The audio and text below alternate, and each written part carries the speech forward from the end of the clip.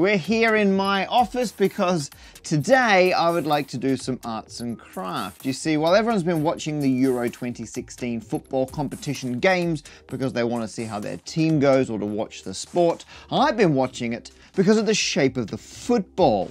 You see, in this football competition, they've changed the shape. This ball is actually based on a cube. So what shape is a football normally? Well, obviously it's roughly spherical, but if you have a closer look at a football, this is the classic white and black Adidas football. You can see to make it a sphere, it needs to be assembled from smaller shapes. In this case, it's made of 12 pentagons and 20 hexagons. Now, this shape is normally called a truncated icosahedron. And to show you why, I've made a model where on the front it looks a lot like the standard issue football, but if you spin it around, you can see it becomes an icosahedron. So an icosahedron is one of the Platonic solids. It's made of 20 identical equilateral triangles. I've got a dice over here somewhere. This one will do. That there is a icosahedron. And so the way you go from an icosahedron to a truncated icosahedron is you just slice off some of the corners and you expose these pentagon shapes. I've actually made one of those sliced off bits. You can see if I put that back on there, there's our original triangles that make up the icosahedron. We slice that off, it exposes a pentagon, and you keep slicing, you end up with the hexagons and pentagons that are so familiar. So there is your stereotypical truncated icosahedron football. And I thought that is what all footballs had continued to be until a few months ago. I got on the tube in London and on the platform I spotted an ad for something football related, and the ball was not one of these. So as soon as I got to street level, I did something a little out of the ordinary. I found a sporting goods store and I wandered around, obviously blending in seamlessly, and sure enough I found some footballs, and even though they look like they're made of pentagons and trapeziums or trapezoids, those aren't actually separate panels. They're just grooves within one of the panels. In fact, it's only made from 12 pentagons. The current Premier League football is a dodecahedron. Okay, dodecahedron. Right, so another dice. This dice is a dodecahedron, and that's the shape of the current Premier League ball. So to make a model, I've actually cut out 12 pentagons. On each one, I've drawn lines for where the grooves are, and if I stick them all together, it looks like this. So here I've actually made the dodecahedral shaped Premier League football, and it's a lovely model. It's exactly the same shape, but obviously it's not very good for playing sport. I did actually buy one of the new Premier League footballs. I've got it here, but what's great is I didn't buy one of the dodecahedral one. I bought a cheating one where they've just drawn the new pattern onto the old panels. I wish I could have been in the football manufacturers meeting where they're like, oh, they've changed the Premier League ball again. It's so expensive to set up new panels and a new manufacturing process. And then one person from the corner pipes up and says, well, actually, we can cheat. We can still use the same 12 pentagons and 20 hexagons, but on top of them, we can line up and just print on the pattern of the new dodecahedral ball. And sure enough, if you have a close look, you can see this ball has the panels of the old ball, but the pattern of the new. I don't know if whoever suggested this was a mathematician, but they were taking advantage of a fantastic maths principle called dual shapes. So an icosahedron and a dodecahedron are actually duals of each other. If you join together all the centers of the faces of a dodecahedron, link them up, you get an icosahedron, and vice versa. If you link up all the centers of the faces of an icosahedron, you get a dodecahedron. You can think of it as them being kind of underneath the skin. They're kind of the same shape. They've got the same kind of logical structure behind them that just manifests different ways. So you can take the pattern from any dodecahedron and map it onto an old icosahedron. I love the fact that 3D geometry has been used by football manufacturers to save money.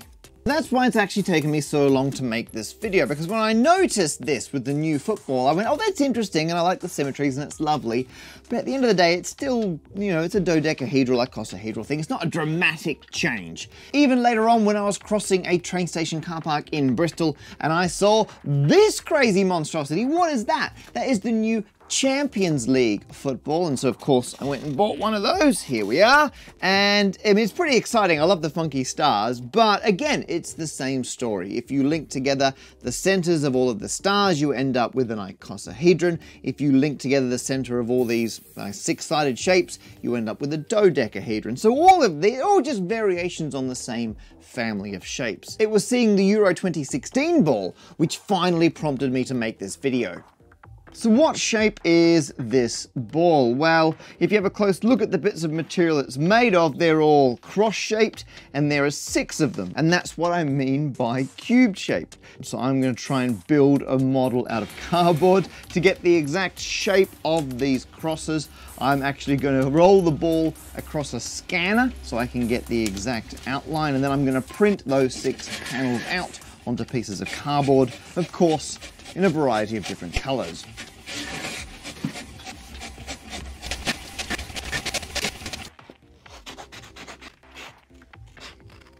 I have got to get a laser cutter. So each one of these now matches one of the panels on the ball. These are slightly smaller than the originals because I had to cut them out of a piece of card. But you can see on the ball that they meet 3 to a point. Those are the corners of the cube. You can actually find all 8 of them on the ball. So I can actually fold these to give me those original edges, and my cardboard model will be a lot more cube-shaped.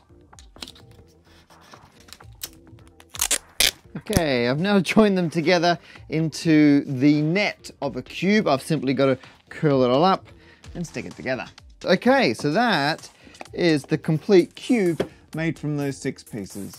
So you can see each corner has got 3 different pieces meeting, just like the football does there. And there's the 6 different pieces making the 6 faces, just like the football. Obviously, the football is not literally a cube. The pieces it's made from are just based on the structure of a cube. This is what you would get if you took this and inflated it out to form a sphere. The Euro 2016 ball is fundamentally different to other footballs because it has a cube structure to its panels, whereas other footballs are either icosahedron or dodecahedron, which is really the same thing. Although, this should not come as such a surprise, because even though this is the ubiquitous football that we all know and love now, it wasn't always the case. This came around pretty much the 1970 World Cup was when this first became super famous. If you look at photographs from when England won the 1966 World Cup, oh, that's a little known fact that very few people in England bring up because, frankly, it was half a century ago. But if you look at those photographs, the ball they're using is cube-based. It's got 6 different sections, each made up of 4 panels. And so footballs used to be cube-based, or rather, they used to be bladder-based, but let's ignore that. They used to be cube-based, then they went icosahedral, dodecahedron on us, and now they've gone back to cubes. The moral of the story is you can't have footballs without geometry, and I love that. I get so excited about different types of polyhedron. Other people get very excited about football, but this is the intersection of the two. Without the mathematics of these different 3D shapes, we wouldn't have our modern football technology.